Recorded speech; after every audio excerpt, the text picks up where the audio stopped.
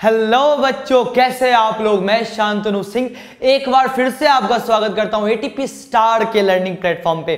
बच्चों आज हम बात करने वाले हैं कंस्ट्रेंट मोशन के ऊपर। बहुत सारे बच्चों का क्वेरी था कि सर कंस्ट्रेंट मोशन समझ में नहीं आता है, कैसे अप्लाई करते हैं। सही बताऊं तो कंस्ट्रेंट मोशन से आसान टॉपिक कोई है ही नहीं इस दुनिया में।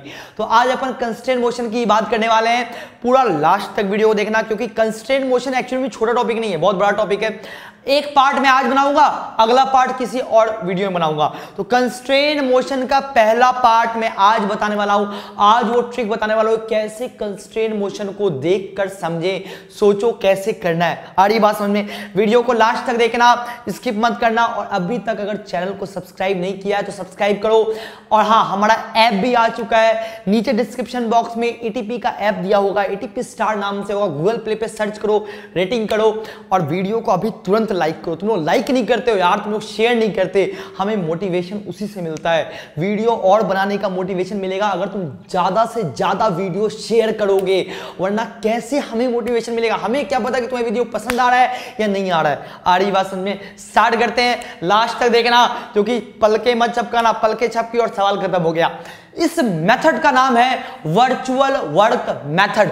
देखा जाए तो कंस्ट्रेंट मोशन को निकालने का, कंस्ट्रेंट मोशन होता क्या है मैं समझाऊंगा, हर चीज के बारे में बताऊंगा। पहले समझो कि कंस्ट्रेंट मोशन होता क्या है। हिंदी में इसको बोलते हैं बाध्य गति। कंस्ट्रेंट मोशन, बाध्य गति मतलब क्या होता है, कोई एक चीज एक तरफ चलने के लिए कंस्ट्रेंट है। मतलब क्या उसको बोले, मतलब ऐसा सोचो कि यार मजबूर है, ऐसा समझ लो। जैसे कि मैं तुम्हें एक बात बताऊं, मान लो मैंने बोला कि ये एक प्लेन सरफेस है, मैंने बोला एक ब्लॉक M1 है, दूसरा ब्लॉक M2 है, मैंने इसको F4 से खींचना स्टार्ट किया। अब जब मैं इसको खींचूंगा तो ये इसके साथ चलने के लिए कंस्ट्रेंट है, मतलब मजबूर है, क्योंकि इन दोनों के बीच में रस्सी बंधी हुई है। ये रस्सी जब तक नहीं टूटेगी तब तक इसको इसके साथ ही चलना पड़ेगा, चाहे कुछ भी हो जाए। तो ये बहुत मजबूर है इसके साथ चलने के लिए। तो ये इस तरह के मोशन को ही बोलते हैं कंस्ट्रेंट मोशन, यानी कि एक का मोशन दूसरे के मोशन के ऊपर डिपेंड कर रहा है, इसका मोशन इसके ऊपर डिपेंड कर रहा है। दोनों के मोशन के बीच में एक रिश्ता है, एक रिलेशन है। उस रिलेशन को हमें निकालना है कि अगर मैं इसको A1 एक्सेलरेशन से खींच रहा हूं तो मुझे बताओ कि इसका एक्सेलरेशन कितना होगा। अगर मैं इसको A1 एक्सेलरेशन से खींच रहा हूं तो बताओ इसका एक्सेलरेशन कितना। कॉमन सेंस क्या बोलता है, अगर ये आगे x जाएगा तो इसको भी आगे x ही आना पड़ेगा, यानी कि इसका एक्सेलरेशन अगर a होगा तो इसका भी क्या होगा, a ही होगा। कॉमन सेंस बोलता है। एक्चुअली इसी रिश्ते को A1 is equals to A2, मैंने क्या बोला, A1 यहाँ A2 के बराबर है। आखिर इसी रिश्ते को मैथमेटिकली बड़े बड़े सवालों में कैसे निकाला जाए, इसी रिलेशन का नाम है कंस्ट्रेंट रिलेशन, जिसको न्यूटन्स लॉ ऑफ मोशन में एक इक्वेशन बनाने में हमारे काम में आता है। अगर एक रिलेशन हमें कंस्ट्रेंट मोशन का नहीं पता होगा तो न्यूटन्स लॉ ऑफ मोशन में एक इक्वेशन हमारा छूट जाएगा और बाकी का इक्वेशन अपन सॉल्व भी नहीं कर पाएंगे। 4 वेरिएबल 3 इक्वेशन बना लिए, एक इक्वेशन कौन सा होगा, कंस्ट्रेंट मोशन का इक्वेशन होगा। तो कंस्ट्रेंट मोशन है क्या, एक्सेलरेशन के बीच का रिश्ता, दो ऑब्जेक्ट के बीच का रिश्ता। आखिर वो रिश्ता, वो मोशन का रिश्ता क्या है, वही रिश्ते को अपन मैथमेटिकली निकालने वाले हैं। इस मेथड का नाम है एक्चुअली कंस्ट्रेंट मोशन। 2 या 2 से अधिक मेथड से भी निकाला जाता है। बहुत लोग पॉइंट मेथड बताते हैं, मैं इस मेथड को बताता हूं। बहुत लोग जो होते हैं वो इंटीग्रेशन या डिफरेंशिएशन वाला मेथड बताते हैं। 2-3 तरीके का मेथड होता है, बट आई गेस मुझे ये मेथड बेस्ट लगता है, इसलिए मैं तुम्हारे साथ शेयर कर रहा हूं। इसको बोलते हैं वर्चुअल वर्क मेथड। अगर तुम 11th में होगे तुम्हें नहीं पता होगा वर्क क्या होता है। वर्क होता है F.S। तो एक्चुअली इस मेथड का मेन कंसेप्ट क्या है कि मान लो एक किसी भी सिस्टम में 2 या 2 से ज्यादा एलिमेंट है, किसी भी सिस्टम में 2 या 2 से ज्यादा, 2 ब्लॉक हो, 3 ब्लॉक हो, 4 ब्लॉक हो, 2 या 2 से ज्यादा एलिमेंट है। तो टेंशन जो लग रहा होता है, मतलब रस्सियों बंधी हुई, मान लो ऐसा कोई सिस्टम दे दिया मैंने बोला मान लो एक सिस्टम है, ये ब्लॉक M1 है और ये ब्लॉक M2। सपोज करो मैंने बोला एक रस्सी एक, तो टेंशन एक, यहां टेंशन T इसको अपनी तरफ खींच रहा है, ये टेंशन T इसको अपनी तरफ खींच रहा है। तो यहां पे रस्सियों में टेंशन है ना, टेंशन, रस्सियों में टेंशन है।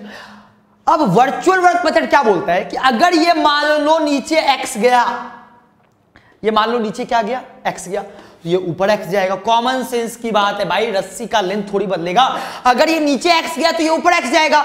दोनों में टेंशन की वैल्यू सेम लग रही है, और टेंशन इस सिस्टम के लिए इंटरनल फोर्स होता है। टेंशन क्या होता है? इंटरनल फोर्स होता है। तो अगर मैं दोनों के लिए टेंशन का वर्क निकालूं, टेंशन का वर्क बोले तो टेंशन ऊपर, डिस्प्लेसमेंट ऊपर, angle zero, F dot S, F S cos zero की वैल्यू 1, यानी टेंशन का वर्क आएगा टी। इसको मान लो x1, इसको मान लो x2।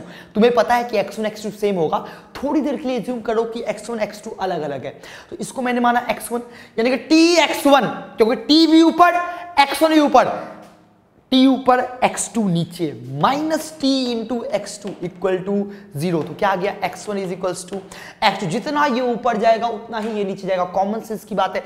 इसको क्या बोलते हैं कि work, total work of tension in a system is 0।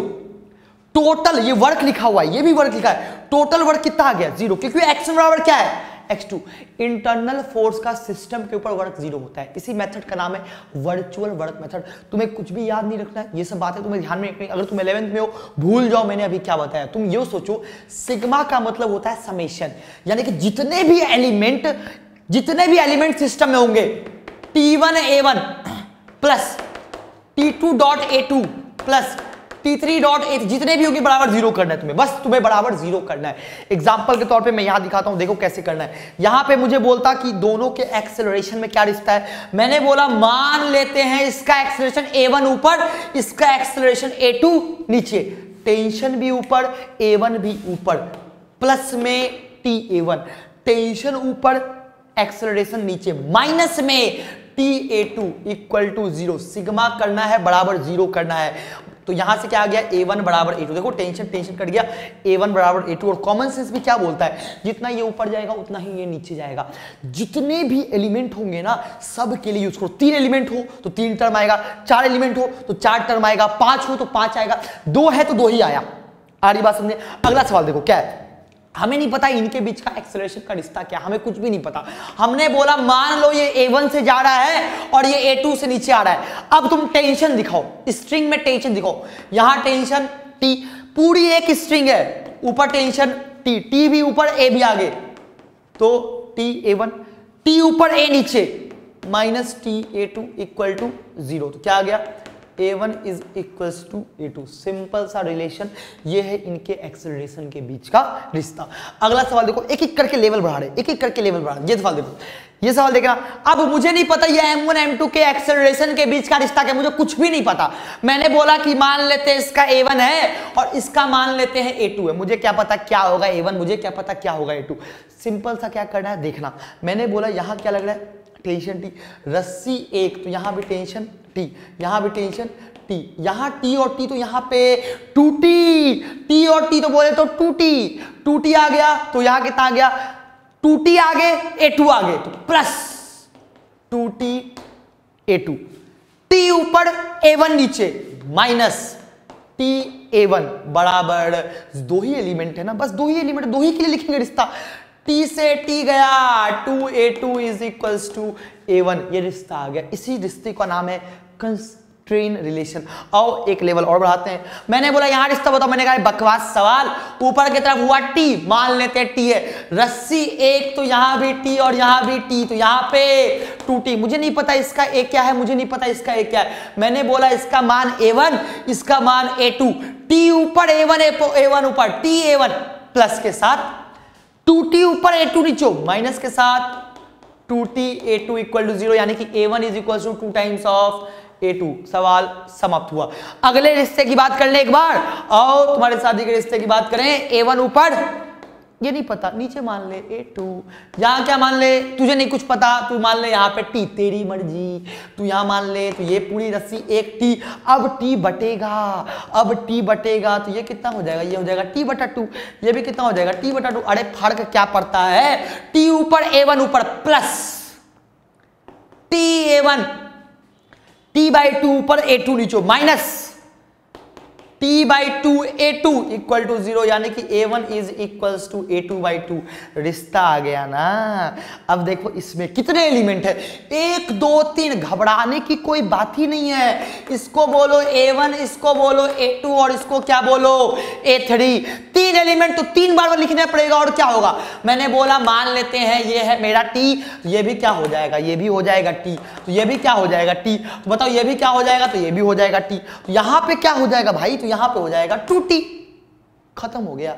T आगे A2 आगे, T A2 प्लस के साथ, T आगे A1 आगे प्लस के साथ T A1, 2T ऊपर A3 नीचे minus 2T A3 equal to 0। यहां से T गए ओरे बाबा इधर लेके गया, तो A2 plus A1 is equal to 2A3, यानी कि A3 is equal to A1 plus A2 बटा 2। रिश्ता आ गया। इसी रिश्ते का नाम है कंस्ट्रेंट मोशन। ये देखो कहां गया, यहां देखो, ये देखो, अरे क्या बकवास। SC वर्मा में इस तरह के सवाल तो मिल जाएंगे। क्वेश्चन नंबर 28 यही सवाल था। हम 3 इक्वेशन लिखते हैं, अननोन होता है 4। क्या क्या, इसका एक्सेलरेशन हमें नहीं पता, मान लेते हैं A1। इसका एक्सेलरेशन हमें नहीं पता, मान लेते हैं A2। इसका एक्सेलरेशन हमें नहीं पता, मान लेते हैं A3। क्या फर्क पड़ता है। गलती से भी ये मत बोलना कि A2 A3 के बराबर होगा, तुम्हें नहीं पता, क्योंकि ये पूरा पुल्ली नीचे आ रहा है, तो A2 A3 के बराबर नहीं होगा। हमें रिश्ते के बारे में नहीं पता। अब क्या करें, कहीं भी टेंशन T मान लो भाई, हमने माना यहाँ T, यहाँ T, तो यहाँ T और T, तो यहाँ 2T, यहाँ पे कितना 2T ऊपर A1 ऊपर 2T A1, T ऊपर A2 नीचे माइनस T A2, T ऊपर A3 ऊपर plus T A3 equal to 0। T गए रे बाबा, इसको इधर लेके आओ, 2 A1 बराबर, सबको इधर लाओ, A2 माइनस A3, यानी कि A1 is equal to A2 minus A3 बटा 2। आ गया रिश्ता। देखने में कितना खतरनाक लग रहा है, बकवास सवाल। इससे आसान सवाल तो दुनिया में कोई बना ही नहीं है। देखो कैसे बनेगा। अरे भाई देखने पे मत जाओ, बहुत सिंपल है। यहां पे क्या करो, मान लो कि यहां पे टेंशन है T, मान लो ये पूरी एक रस्सी, यहां भी टेंशन T, ये पूरी एक रस्सी, यहां भी T और यहां भी T, ये पूरी एक रस्सी, तो यहां भी T और यहां भी T, यहां भी T हो गया। T 2T, T 2T, तो इस ब्लॉक को खींचने वाला कितना है, 2T plus 2T 4T। V1 इधर है, 4T इधर है। वेलोसिटी है, रिश्ता एक्सेलरेशन के साथ भी सेम आता है, वेलोसिटी के साथ भी सेम। टेंशन लेने की कोई बात नहीं है। V1 इधर, 4T इधर, minus 4T V1, T 2T 3T, V भी इधर, 3T भी इधर, तो प्लस 3T V2। इसकी वेलोसिटी V2, हमें V2 का रिश्ता नहीं पता है। इसको इधर बराबर 0 इधर लेके आ गए, 4V1 is equals to 3V2। रिश्ता हो गया समाप्त। बकवास से बकवास सवाल, बकवास से बकवास सवाल ऐसे होगा जैसे कि तुम टेंशन ही लोगे। अभी मैं तो एक सवाल और दिखाता हूं। देखो कंस्ट्रेंट मोशन का ये पार्ट 1 था, ये पार्ट 1 था, मैं समझाऊंगा। ये पार्ट 1 था, एक पार्ट 2 भी आता है, अपन नेक्स्ट वीडियो में बताएंगे। मान लो मेरे दिमाग में ऐसे कोई सवाल आ गया, मैंने बोला यार चलो तुम लोगों को परेशान किया जाए, कुछ सवाल ऐसा दिया जाए जिसको देख के तुम्हारी हवा टाइट हो जाए। आओ देखते हैं। ये मान लो M1 है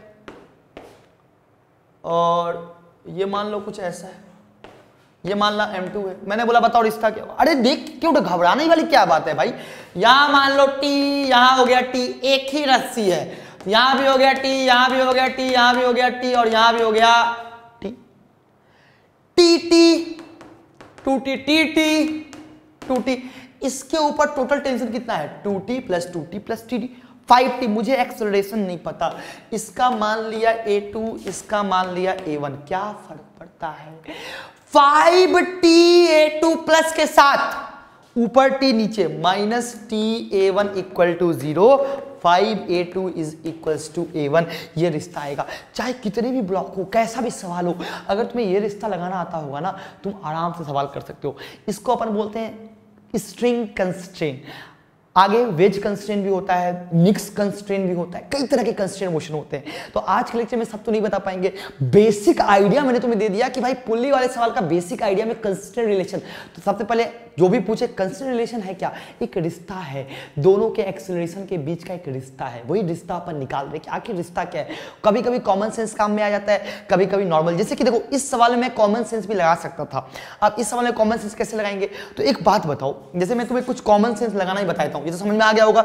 तो कुछ कॉमन सेंस लगाना भी अगर तुम सीख लोगे तो जीवन में थोड़ा आनंदमय रहेगा जीवन। तो चलो कुछ कॉमन सेंस लगाना बताते हैं। जैसे देखो अगर मैं तुम्हें बोलूं कि कॉमन सेंस से कैसे तुम बता सकते हो, जैसे मान लो ये m1 है और ये m2 है।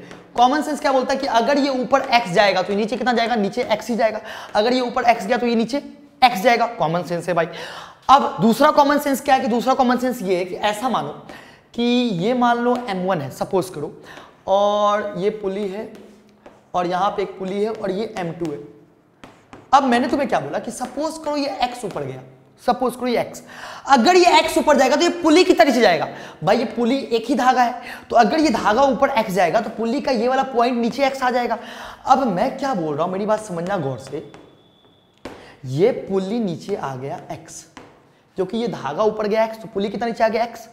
अब ये पुली x आ गया तो ये जो रस्सी थी यहां पे,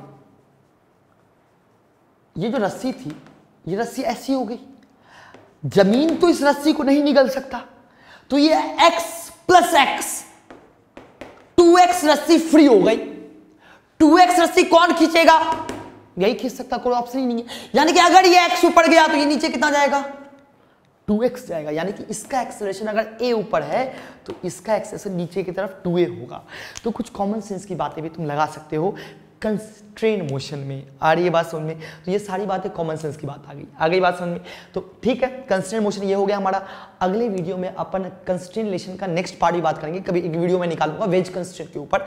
कमेंट सेक्शन में बताना कि तुम्हें अगला वीडियो किसके ऊपर चाहिए और ये वीडियो कैसा लगा। अच्छा लगा तो लाइक करो और प्लीज शेयर किया करो, हमें मोटिवेशन उसी से मिलता है। और ऐप तो हो ही चुका है लॉन्च, जल्दी जाके गूगल पे ऐप डाउनलोड कर लो। ठीक है, मिलते हैं आपसे अगले वीडियो में, तब तक के लिए बाय, टेक केयर।